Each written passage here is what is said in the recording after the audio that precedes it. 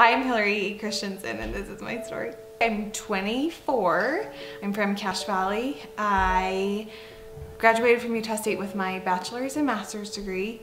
I am a business owner. I own a gluten-free bakery and I've been married for like 5.5 years and I have a 1-year-old son and I'm gonna have another son any day. Love to me is accepting somebody and loving them unconditionally, what you hear unconditional love, but meaning that their behavior doesn't affect the love that you have for them. Like if somebody does something to you or they make a choice that you would have preferred a different choice, you still love them and that doesn't change based on their behavior. And so to do that for myself is something I've had to learn a lot recently in the last 2 years. So I have to extend that same courtesy to myself, that I might wish I would have behaved differently or I might have wished that I would have done something else, but still loving myself and knowing that I still matter. So I had a hard time conceiving children, and then I conceived my son and he was a huge baby and he was a horrible pregnancy. I mean, I'm gonna hold it over his head for his whole life. And then he was like 10 pounds 2 ounces in this big baby, so obviously I was quite large.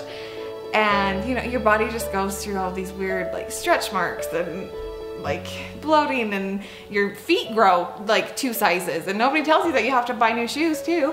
And so all of these different things, and then I got pregnant again so quickly that my body hadn't fully recovered from my first pregnancy, and now I'm pregnant again, about to have another baby. So you're like, oh, what am I doing? So I had to learn to accept that it's okay, that I grew a human and this is like, these are my battle scars and I need to be proud of them. Mentally, I want to be healthy and physically too. So like, yeah, you exercise and you take care of yourself.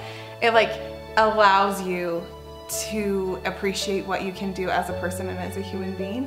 And so just experiencing that, and even you experience so much going to college, you just learn all these things that you didn't think you could do, and you really can, and we set our own limits. So it's just realizing we don't need to set those.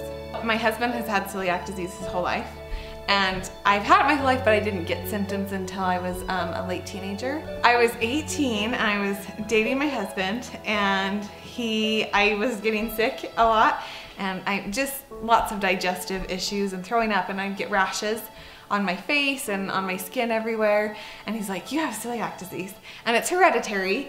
I'm like, nobody in my family has that. I didn't even like know what that was until I met you, but I just kept getting so sick. And so I went to the doctor and got a blood test and it said positive for that, but it could just be gluten intolerant.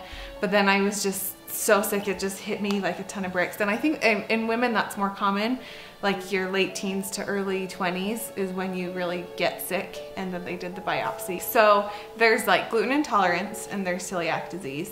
And gluten intolerance is like lactose intolerance, like it bothers you and you have symptoms, but it doesn't really do any damage to your body.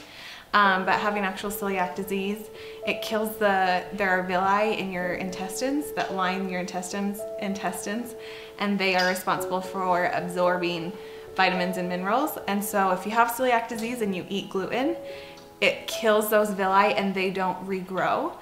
And so if you've done all this damage and then you don't have any villi, you can't absorb vitamins and minerals, and so then you can die of malnourishment. And so I just studied in my undergraduate degree gluten-free baking and did a big research project on it and started a gluten-free bakery. It's called Wheat Your Heart Out, and it's just online. You just go online and place an order and then we deliver.